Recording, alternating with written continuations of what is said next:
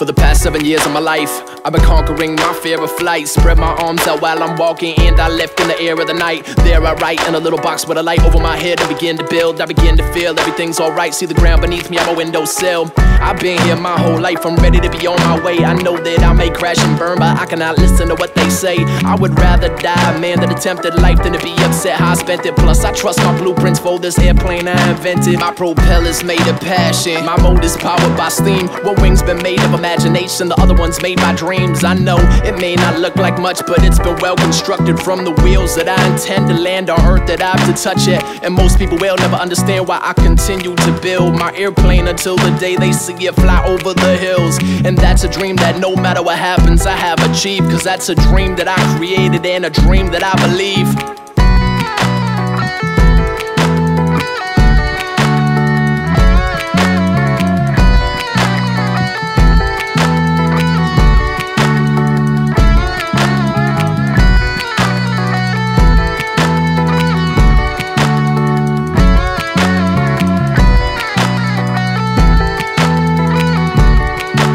Yeah.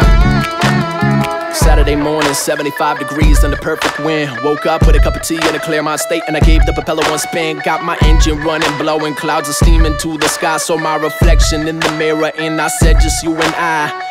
Everybody in the whole town came down just so they could observe my airplane lift up off the ground and fly up high above the earth. Except I could see the fear in every one of their faces, but I can't be scared of the fact that there's a chance that I may not make it. I open the door to the captain's seat, close that door in back of me. Check my meters, check my fuel, check my gauges, check my cool.